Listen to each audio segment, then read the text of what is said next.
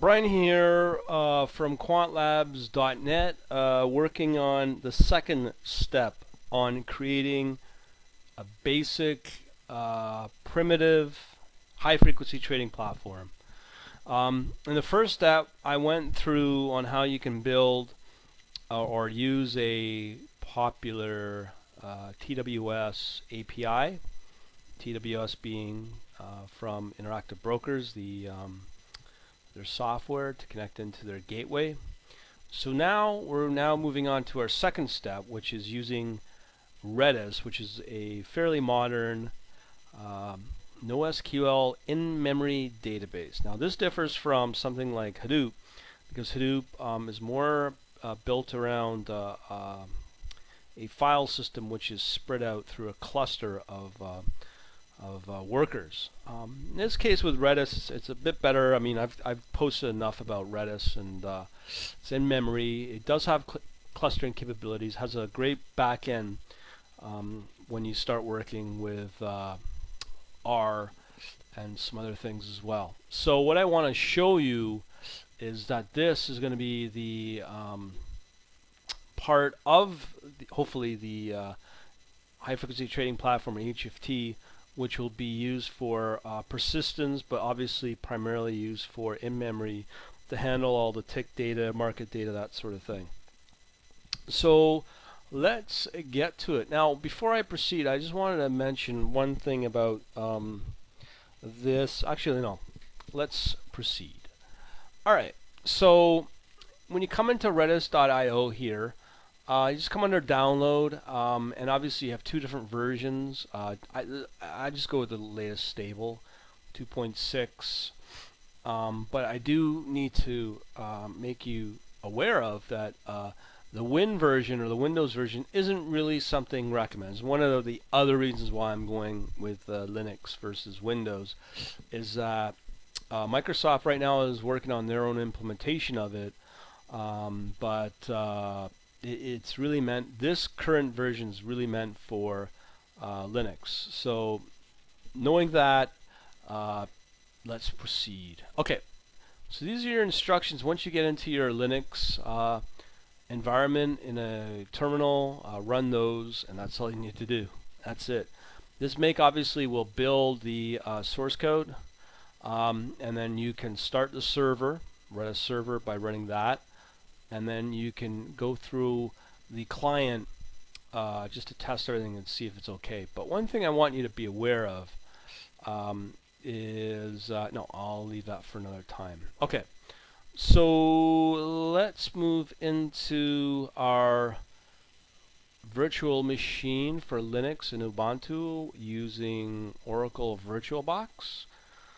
So right here is the Redis server. Now, based upon those command that I ran, this Redis server right here, this is it, this terminal right here, and that's what it will look like. So it's now accepting and waiting for our Redis clients to come in and start processing within this server. There's a whole slew of other configuration settings you can set for Redis, but I'm going to leave that for another day, or let you guys play with it. I've got so many videos on Redis, it's not funny, but the whole purpose of this video is just to show the connection from a C or C++ application into this Redis server. So I'm going to show you that now. So we got the Redis server running. Now to get to this point using something like Cassandra, Cow, all of them, even Hadoop, as you can see that it's so easy to set up Redis. It's that's simple. 4 steps. Initial or run the server, and you can now run with a Redis a client, whatever the programming language you use. In this case, obviously we're using C or C++. So let me just come into the clients.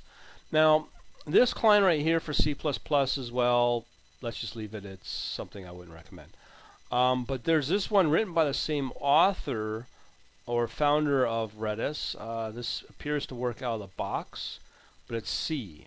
That shouldn't be a big deal. So let's move over to that one. Okay, So we're now in the Redis Redis, hi Redis, under the GitHub.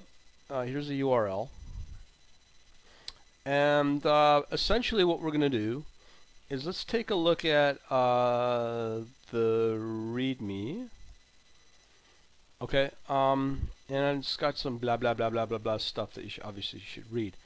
I'm not going to worry about that. But what I do worry about is I want to show you something with Redis and this hi Redis client. If you do an ls and when you zip it, extract it from GitHub, and when you make it or build it, you'll get 3 bin files that are equivalent of executables, well actually 2 really, that you run to test the library of hi Redis to make sure it does connect into the Redis server. So we're going to run that, but before I do that, I just want to show you the basic source code. Now, although the binary name of these files might be different, this is a source file that is the example that uses the API or library of this hi Redis in C. So what it'll do is, obviously, it'll connect into the into Redis server. Obviously, it's all local, so you can change that if you want, if the IP is different. And then what you do is you get a ping, and they'll respond, usually with a pong. That's the standard. Does a set, and it will print out the response of that set, another set, and then we'll do a get, and then we should get usually, because Redis is more like a key mapping type of database, we'll do a get. Because we set the foo, we should get back this response of hello world. And then there's some increments and so on and so forth. So let's go ahead and run that little guy. So we're gonna run hi Redis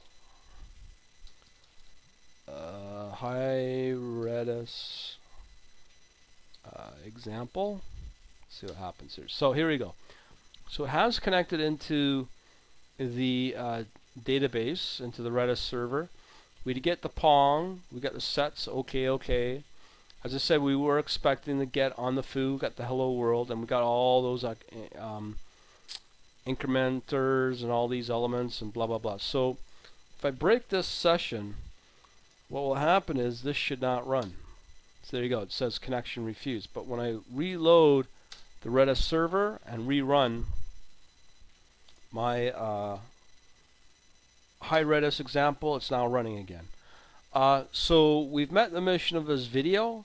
Just wanted to show the basics of it. Again, this is all done in C. Redis is what I'll be using for my HFT platform for persistence and basically managing data. It's a very good database, and hopefully this will help you out and give you a demo or a better idea of why I'm using Redis. It's very simple, very fast, and it always comes up as a top contender for databases. Something kind of new for high frequency traders, I guess. I don't know if they actually would use something like this, but it's the first time I've seen it. So there you go. Hopefully it'll help you out.